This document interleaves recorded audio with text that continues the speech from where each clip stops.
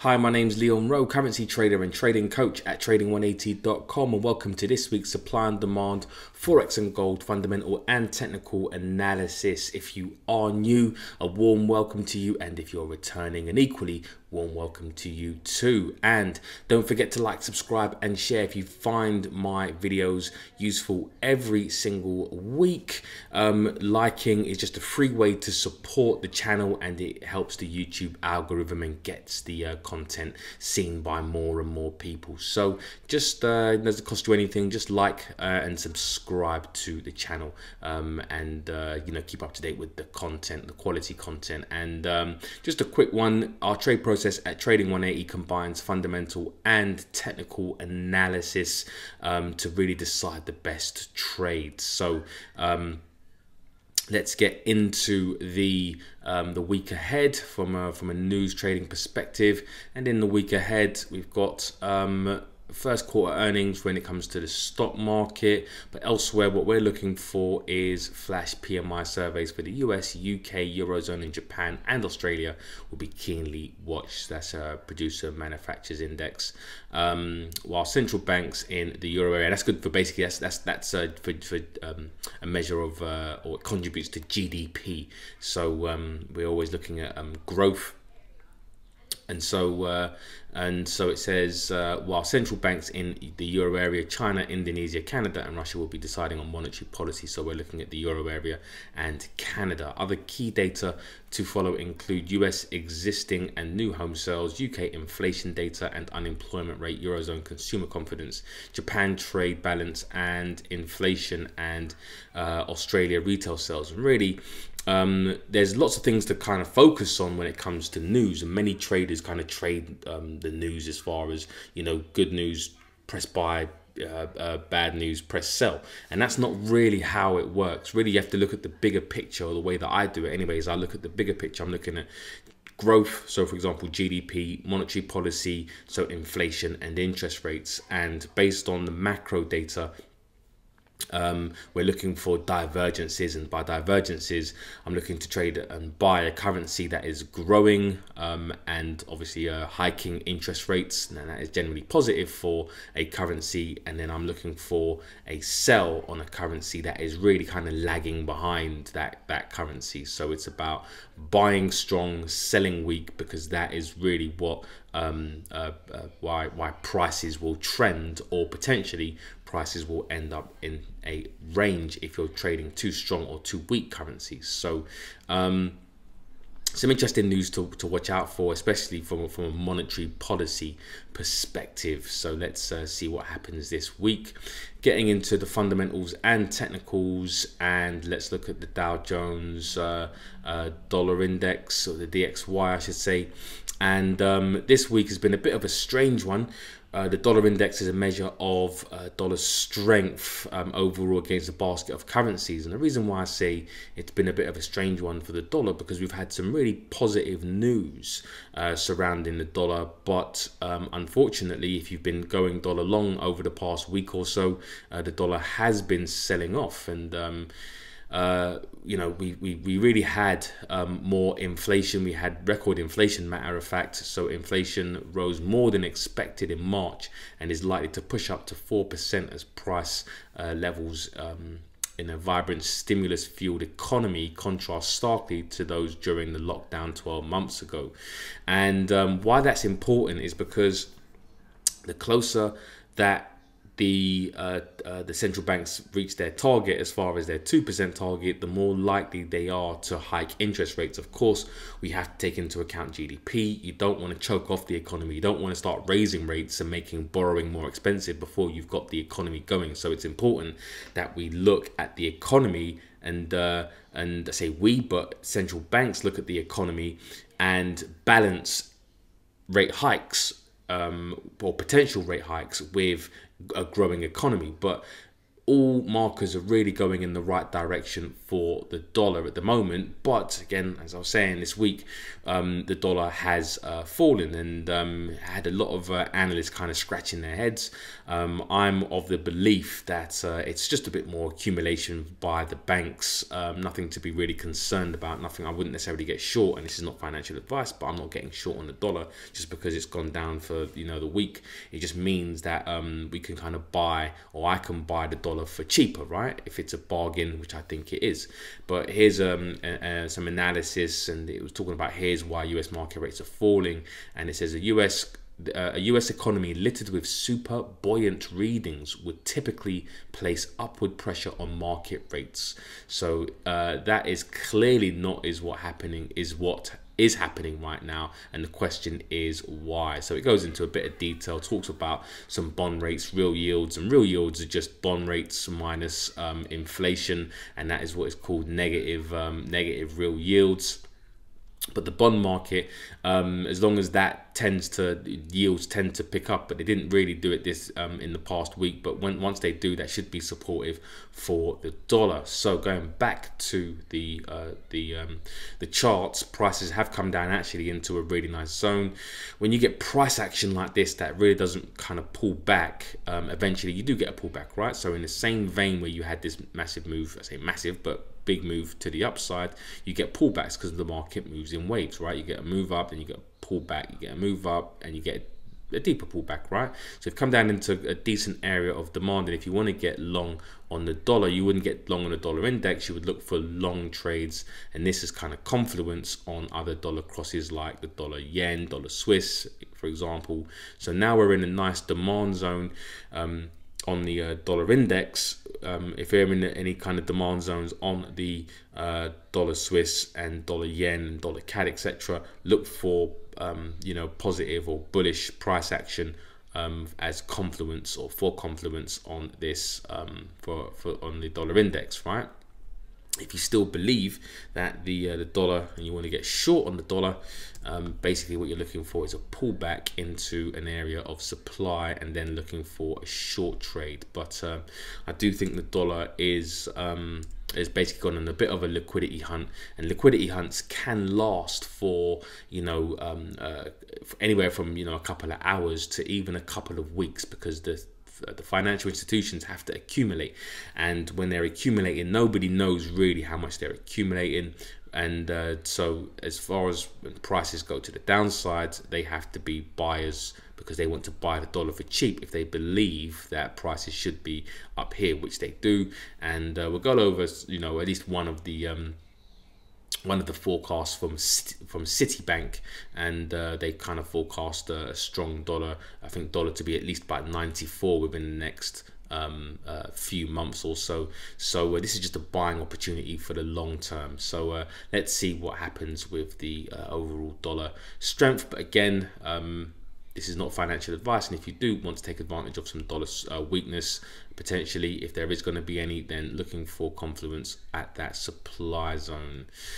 Moving on to the dollar yen, and the dollar yen again has come down into a nice zone. Matter of fact, again, a nice demand zone. So this is decent for a potential buy if we can get some dollar strength come back into the market in a risk on environment, which basically means that investors are looking for a yield, everything is okay in the world, or at least locally. Then the dollar should really strengthen against the Japanese yen at some point, as the yen is minus 0.1 on their interest rates, and the dollar is positive, that's minus 0.1, and the dollar is 0.25. So overall, what you would want to do is look for to buy the dollar, right? You're borrowing the yen and putting your money into the dollar, and of course we're going to have pullbacks, right? You have to have pullbacks. The market can't go up every single week. It doesn't make any sense. You get profit taking, etc., and then you get just a reload of value, and this is what demand and supply zones are just value. Then we go down into a lower time frame, for example, and then look for entries on a lower time frame, for example the hourly, 2 hourly, 4 hourly, etc. So that's the way that we we look to trade these levels. So if you do want to get bullish you are bullish on the dollar against the Japanese yen, then this is actually a really nice area to look for some long trades.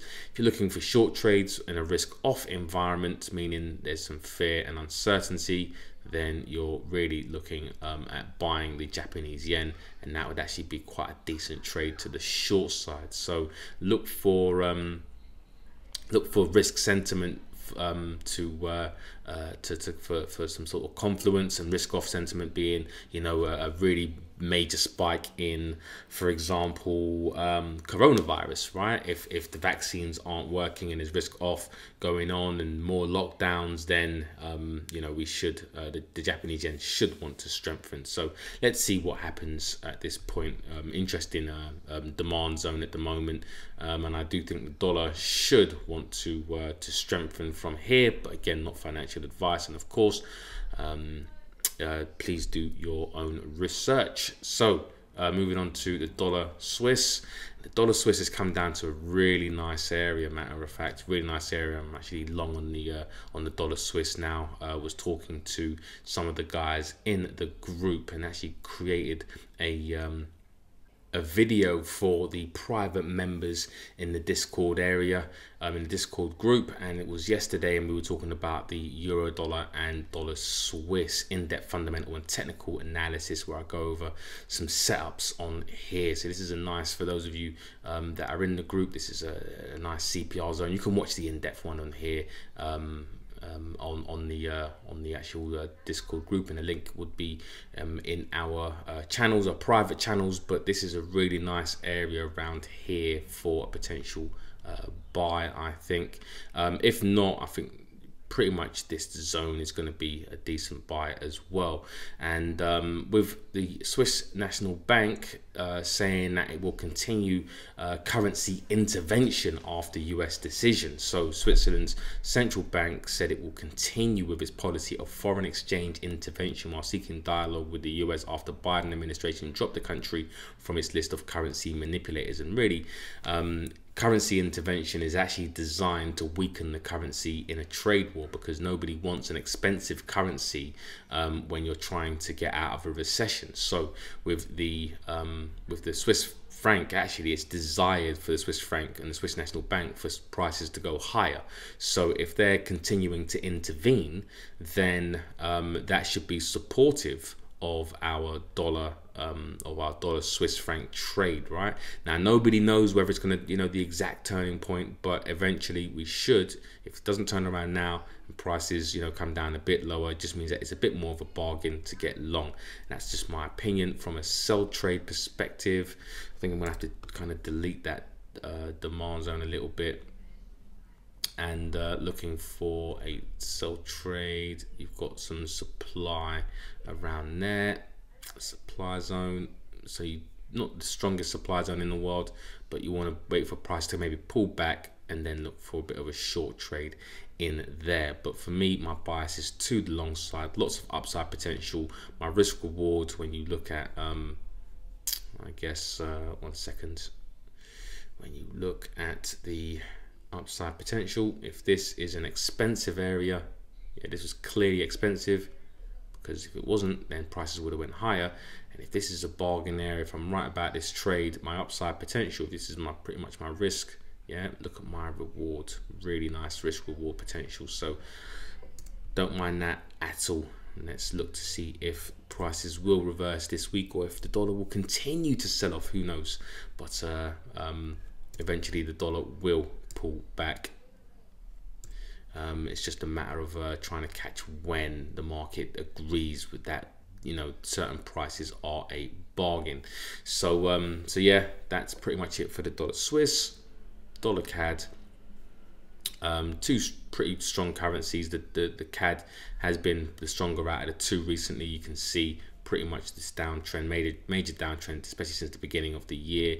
So again, more probably sells, but when it comes to this currency pair, I do like this as a buy, but I'm not really interested in this pair, because you have two kind of competing currencies, two strong currencies, and really what you're looking for is divergences. You're looking for a strong currency versus a weaker currency, and so that's the easier trade. Yes, prices may go to the downside, and this trade may even work out, but it's about currency selection and really having the fundamentals, on your side and increasing the probabilities of a successful trade. Technical analysis alone, for me, isn't sufficient. So, but if you do want to trade this currency pair and you do like this zone, then that's really nice from a sell trade perspective. I think this zone has been touched several times, so I'm not really interested in that. Probably a higher level, and even that isn't the greatest zone in the world. I'd probably say anywhere around this 128 area. So prices would really have to kind of pull back to this zone, and I'd have to be really bullish on the US dollar for me to get on the Canadian dollar for me to get short. But I don't think I'm really interested in this currency pair at the moment. New Zealand dollar, US dollar, again with some dollar weakness, US dollar weakness. What you've seen really is bullish New Zealand dollar. Again, I think New Zealand dollar is a buy, just not against the US dollar. So again, you've got two strong currencies, a bit of a difficult trade for me fundamentally, so I'm not really interested in this currency pair. But if you are, then a pullback into that demand zone is actually quite nice, or potential sell in this area right here and looking for sell trades. But I'm positive New Zealand dollars, but just not against the US dollar. It'd be something like the actually I'm in this New Zealand Swiss trade to the upside, which has done quite well for me this week. So and I'm still swing trading that. So that's where we're looking for, again, New Zealand strong, Swiss franc sell. That's how we look for, that's how we really kind of trade fundamentals and look for where the bargains are on a price chart. So let's see what happens. But on this currency pair, not too keen. Looking at the pound dollar, and the pound dollar, again, we've got really kind of two competing currencies. The pound did have some decent news this week when it came to GDP. So UK GDP, 3 takeaways from February's numbers. The UK economy remained in the doldrums in February, though clearly this won't last for long and the market is more forward thinking. We expect a near 5% increase in the second quarter GDP, assuming the reopening continues to go to plan. So in the UK, we have reopened, unlike in Europe, where you have, and other parts where you've got, continued lockdowns. Meanwhile, the trade situation improved after January's Brexit issues, though it's going to take some time before the economy has finally adapted to the recent changes. So bit bullish on the pound. But again, do you want to trade it against the dollar? This is the current thing, right? So for me, I'm not really too keen on this currency pair either.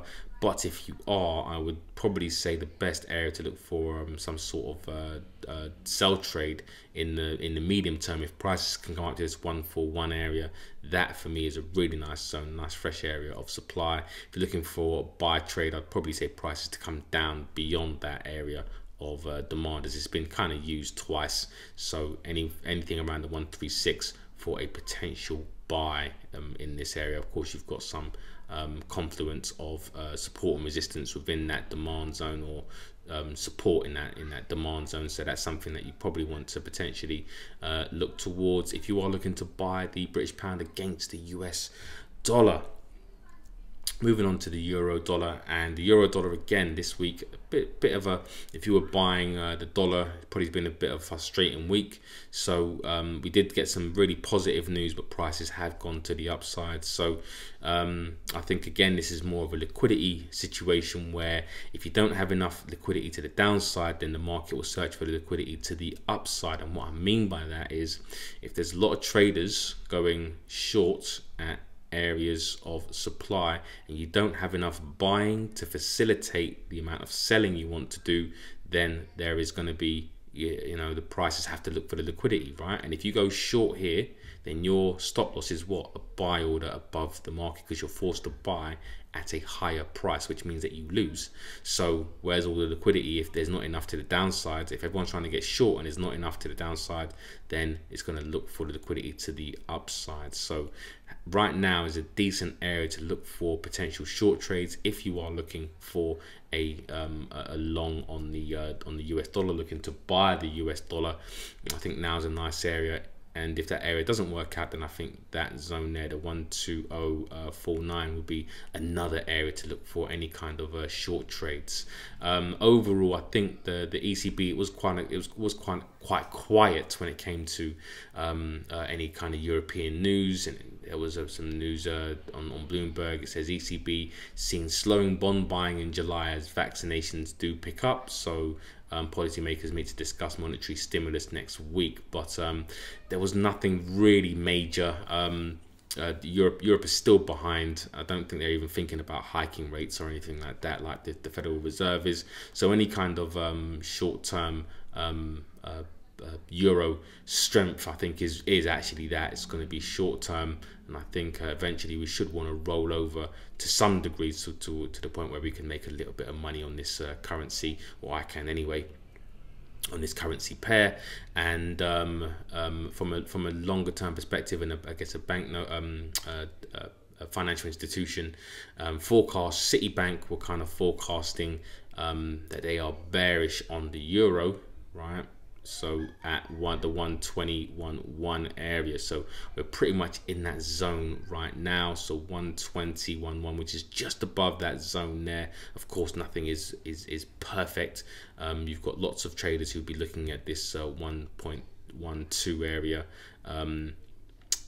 as an area to potentially get short. So you may see, if prices don't reverse now, you may see prices actually come up a bit more into this zone, and then look for a potential, short trade for and then look at your risk reward, right? You've got nice risk there, and then if you're right about this trade, nice. And the targets for the for that would be at the 116s, so target levels. That would be nice. So again, the 6 to 12 month forecast 116s, 0 to 3 month forecast is 118. So if you're at if you're at 120, you've got at least 200 pips to the downside for potential. And interesting.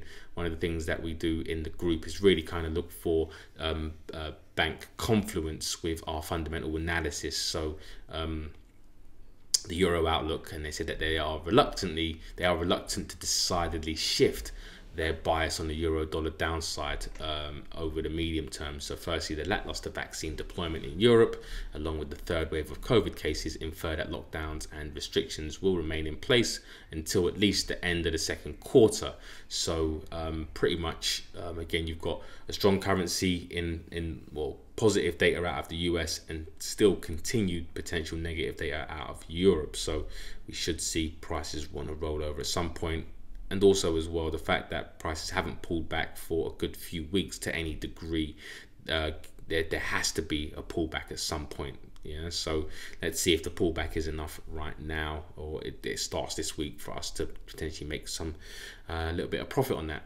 Moving on to the euro yen. Again, really gone sideways this week. And for the past few weeks, come up to a nice supply zone. But again, you've got two currencies I think are pretty weak, the euro and the yen. So again, when you get too strong or too weak currencies, this is what tends to happen with price action. It's difficult to kind of tell whether the prices will trend. So we've seen a ranging market. If you do want to get short right now, it's okay. I would say there's your opportunity. If you want to get long, then you're looking at this 129.35 area for any kind of long trades, but not a currency pair I would be interested in trading. Aussie dollar, the Australian dollar is probably one of the stronger currencies. One of the stronger currencies. There are calls for actually an 80-cent Australian dollar US dollar exchange rate. So again, any kind of pullbacks, that would be actually quite nice for a long trade. If you're looking at short trades, I'd probably say you've got some confluence in these areas here where you've got a bit of support and resistance. So right there, And then you can change that to, actually, let me change that to gold. It's a bit of resistance within that supply zone. So that's probably where, if I was looking at short trades, that would be where I'd be looking for the short trade, the first short trade in that area, that 0.78, put about the round number, and up to the 0.782 up to the top, and the half number. But again, not really a currency pair I'm really interested in, because again, you've got two competing currencies, two strong currencies, even though your Australian dollar is probably going to do a bit better than the dollar. Moving on to the Australian dollar, Japanese yen, and again, from a risk on perspective, we did get a bit of a pullback this week, and then a nice opportunity to get long. Let's see how far this can go. Didn't get an entry on this, but if prices do come back a bit further, that's where I want to be a buyer. I like that area, this 82.50 to 82 round number for a buy. But let's see, buying right now doesn't really make any sense, because you're buying in a more of an expensive area. But let's see. But again, if you do want to get short on the Aussie yen, I think this zone here, this 85 round number and above, is really nice for a short trade. But just make sure that risk sentiment is off, yeah, before looking to get short, so that adds confluence to your short trade. And finally, looking at gold, and gold has been on a bit of a run this week, over the past few weeks. Again, some dollar weakness this week from a price perspective has the effect of a bit of a dollar run, so that becomes now demand. But overall, I'm still a bit bullish on the dollar. So for me, this would be if I was looking to short gold, that would be a really nice area to look for any kind of short trades. If the dollar can reverse its weaker, well, recent weaker price action, and then if you do want to be a buyer of gold, then you're looking for that area being a nice area of demand. If not, then move down into that zone there. Now, I'm not really too keen on this. Second touches of a level are fine. The first touch of a demand zone is always the best area. That is, you know, a nice fresh area of demand. So that was a really nice trade if you managed to get involved in that a few weeks ago. But I do think that this should want to possibly sell off, but again, it depends on bond yields, risk sentiment, and also, you know, what happens with the dollar. But with the positive dollar news, who knows, it could happen this week, could happen over the next week. But fundamentally, I'm personally looking to buy the dollar until something changes. Anyways, guys, that's pretty much it for this week. Hope you enjoyed it. If you are looking to join the private Discord room, in fact, I've changed the enrollment date. It's not going to be on Sunday the 18th. It'll be Monday the 19th. Yeah, Monday the 19th. Is when I'm going to be opening enrollment. Apologies for the delays. I know a lot of you are looking quite eager and anticipating the opening, but it'll be Monday the 19th before you get the opportunity, and it will be for a limited time. It will run until, as far as the opening, the enrollment will be open until the end of April, and then I'm going to close it again for the foreseeable future. So take the opportunity to work with me if you want to understand not only supply and demand strategies, but really how to trade and apply fundamental analysis with your trading. And guys, take care. And if you are looking to join, I look forward to working with you, and I'll speak to you soon. Until the next video, have a great trading week and take care.